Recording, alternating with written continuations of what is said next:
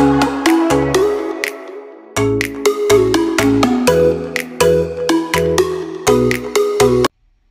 to KidBits, a place for kids learn to be creative thinkers. I'll be your caramel host, Zoey Brown. During this bedtime book adventures, we'll take an adventure with this young boy as he learns the amazing color of his skin in Chocolate Me, written by Taye, illustrated by Shane W. Evans.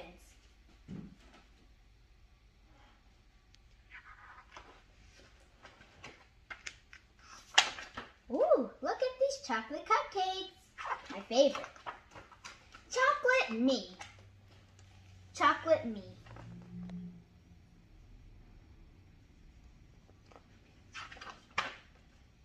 When we play, they say, look where your skin begins. It's brown like dirt. Does it hurt to wash it off? Chocolate Me.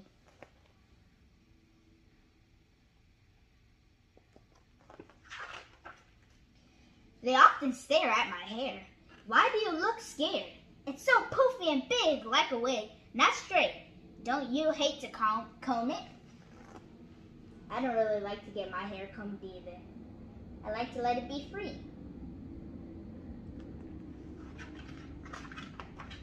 Chocolate Me.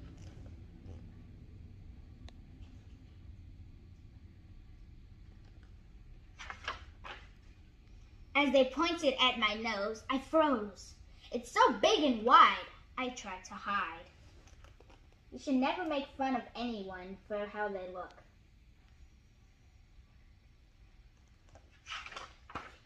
Chocolate Me.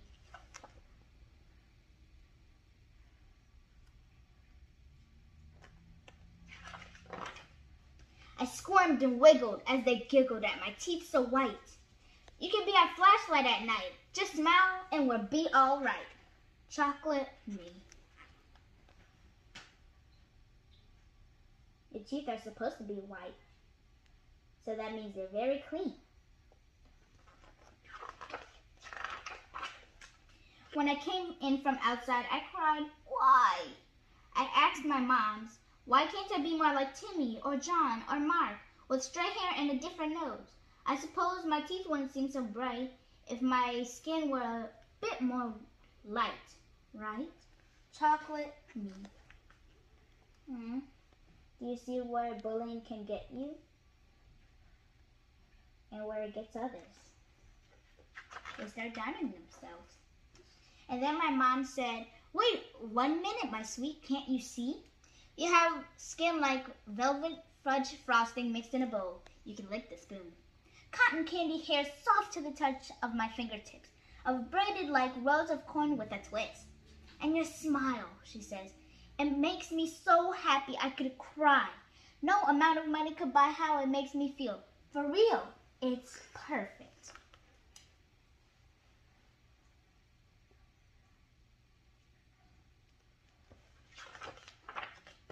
Look, she says, look in the mirror and love what you see.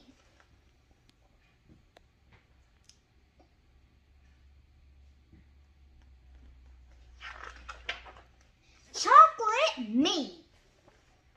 Aw, she got him a shirt that says Chocolate Me.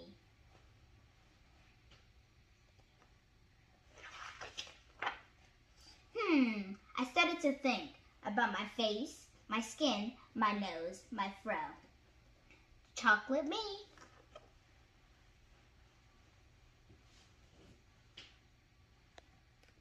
What do you think he's thinking about? And what do you know? Along came Timmy and Johnny and Mark, who suddenly didn't seem so smart. And I started to smile and smile and smile. It felt so good I could taste it. Why? 'Cause I am chocolate. That does look like a really nice skin color.